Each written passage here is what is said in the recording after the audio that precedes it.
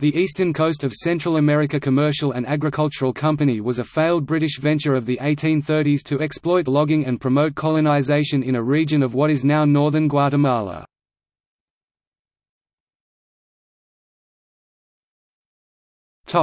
History.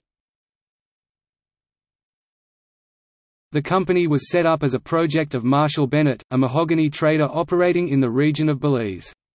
From 1834 Juan Galindo was opposing expansion of British woodcutting interests in the area. Bennett diverted Thomas Gould, who was looking to revive the Poyais venture in a part of what is now Honduras, towards colonization based on an 1834 land grant around Vera Paz, in eastern Guatemala. His own aims concerned mahogany to be found in the vicinity of the Rio Dolce. The Guatemalan administration under Mariano Galvez took a favorable line on colonization. The Eastern Coast Company produced brochures in 1836, and emigrants from London arrived by boat at Vera Paz that summer.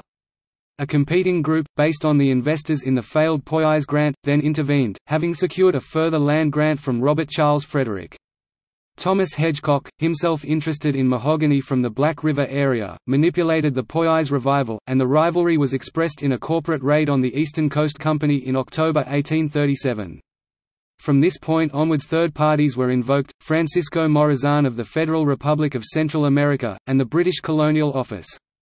The Eastern Coast Company, however, was forced to fall back on a reduced colonization scheme round Vera Paz. The Black River interests fell to a separate vehicle by 1838. In 1839, Peter Harris Abbott was brought in to head the board of the company. He was an accountant, who worked on reform in government financial administration, and an official assignee under the recent bankruptcy legislation. In that year Bennett died. The Eastern Coast Company pursued its colony at Abbottsville, which counted 80 colonists, after a shipload of February 1840. The whole area was descending into civil war, however, with Galindo and Morazan being killed. Abbottsville was in poor condition at the end of 1840, and was eventually deserted. Abbott absconded to Brussels in 1841, owing large sums, and was declared bankrupt.